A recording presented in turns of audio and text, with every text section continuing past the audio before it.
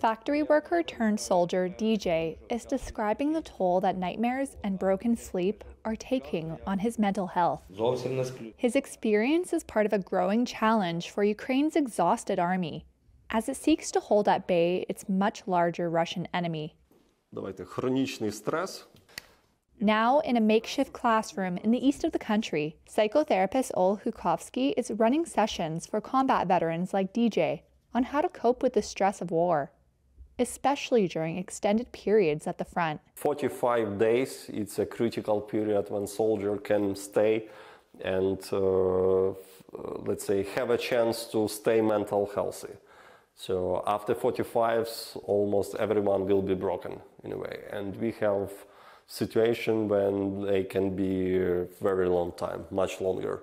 And they are getting a lot of concussions, a lot of combat fatigue is very prevalent, I would say. Many of those fighting joined as volunteers with limited preparation. Reuters spoke to 4 soldiers undergoing treatment. They spoke of exhaustion, stress, anxiety, fear, and guilt, but also of camaraderie and a sense of obligation to hurry back to fight. Finn says he eventually recognized that he needed help. I was told that I needed some rest, some medical treatment. I said that I was good and that they were making up things. I did not feel that way.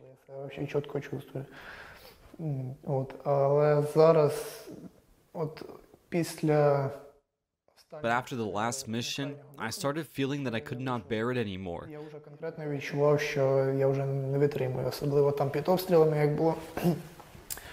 The shelling was especially difficult.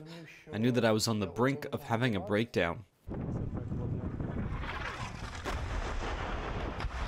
While many soldiers who seek psychological support return to battle after short breaks, other more serious cases are sent to rehabilitation points away from the front.